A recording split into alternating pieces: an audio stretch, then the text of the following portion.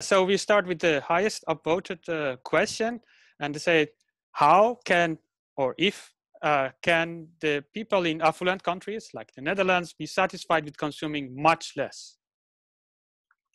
It's a very good question, and one that we have been asking since the sort of World War II consumer boom.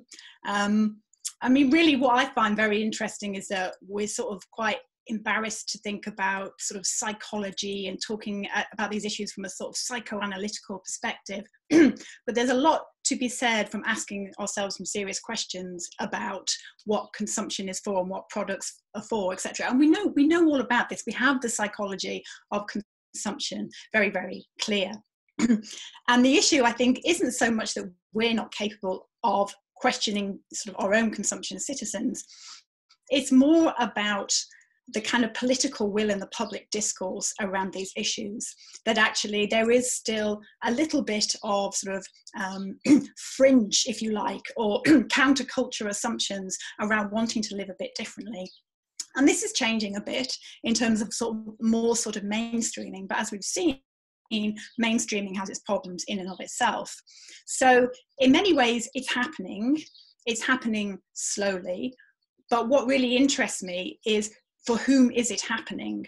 So for example, say here in Wales, we have a lot of shops that are emerging around not having packaging, etc., and things like that. But of course, they tend to be frequented by people of higher socioeconomic status, etc. So the problematic isn't that we can't do it, it's how we're doing it. And sort of putting forward those ideas that actually it's consumption that leads the way to social change is really the fundamental problematic that I've been trying to think about for the last 20 years. So that's a very long-winded way of saying it's complicated. We have the capacity as citizens, I believe it, but I think the status quo of one product at a time and one bit of lifestyle at a time is problematic in the sense that it's too piecemeal approach to thinking about degrowth as a collective project.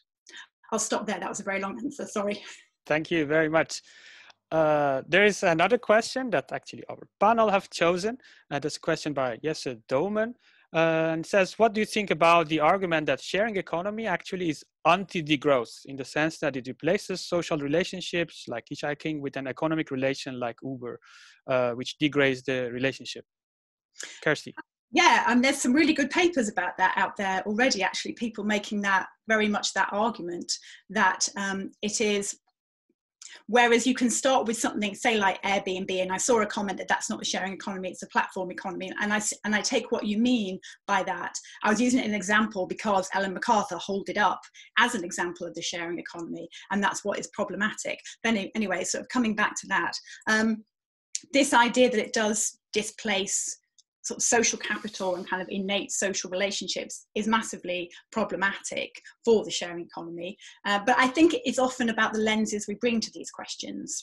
So if you look at sort of Airbnb or whomever through a kind of sort of pseudo or post or neo-Marxist lens, you get one picture. If you look at it from a sort of a different perspective, you get another picture. So if you look at it from the experiences of people who got to stay in somebody's house in Japan and it was amazing, you can say there's some great stuff that comes out of that.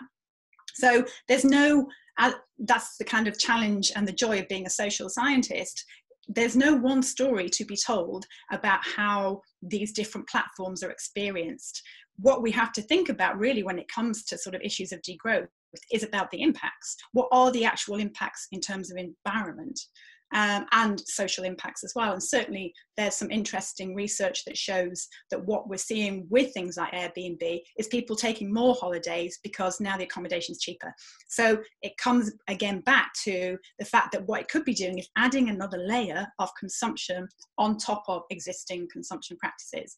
And that's something that the circular economy is like a mainstream discourse doesn't really engage with that much, and that's massively problematic. Okay, thank you. And maybe the last one in the view of time. There's a question again chosen for me. The question is somebody, I have not seen the name, wonders if upscaling of sustainable activity is in the end the same as growth.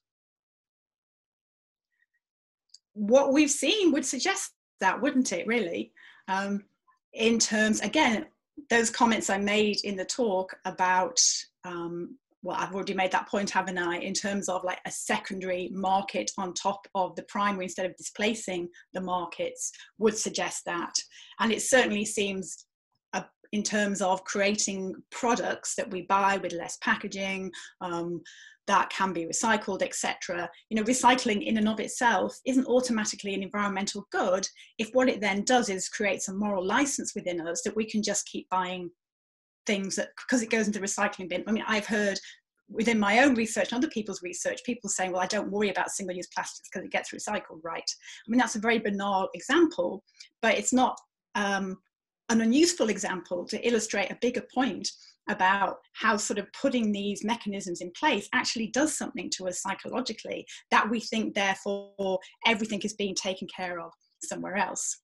So yes, absolutely, I think that is the case. And I suppose if anyone goes away with a message from me today, it's a plea for more social science research. Like, get involved, you know, get in touch if you're interested in this stuff. Let's do more of this research and actually answer these questions about actually what are the social costs, what's the consumption work that goes into these kind of practices. And I think that needs to be evidenced more to kind of really think about rejigging some of the different policies that are being put forward.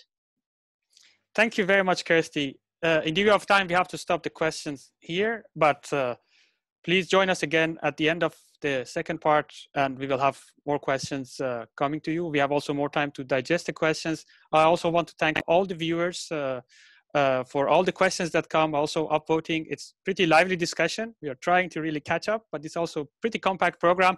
So I have to move on to the second talk. Thank you very much, Kersty, for your talk and also for answering all these questions. No worries.